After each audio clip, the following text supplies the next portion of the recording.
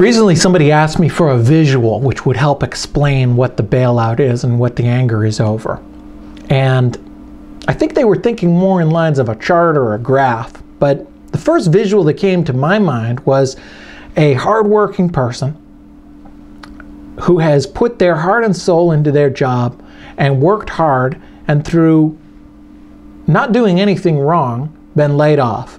And my visual is this hardworking person, a taxpayer, a good citizen who wants nothing more than to work.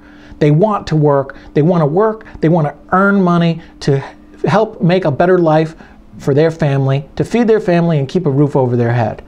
The visual I have is of this person standing in an unemployment line, and another person, because they made mistakes and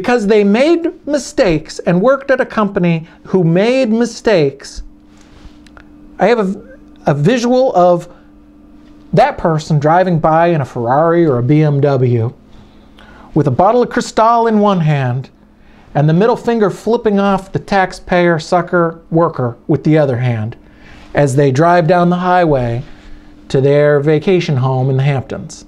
That's the visual I have. I don't know if that's what they had in mind when they were looking for a chart or a graph, but that's the reality of it. The reality is the hardworking, the citizens, the people who earned the money, are having their money taken and given in the form of bonuses to those who made mistakes. If you think that's a good idea, let me know. If you don't, do something about it.